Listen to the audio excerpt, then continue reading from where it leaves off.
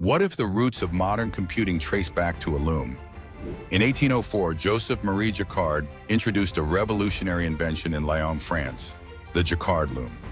Unlike any before it, this mechanical loom didn't just automate weaving, it could be programmed. Jacquard's breakthrough was the use of punched cards, each card encoding a pattern of holes.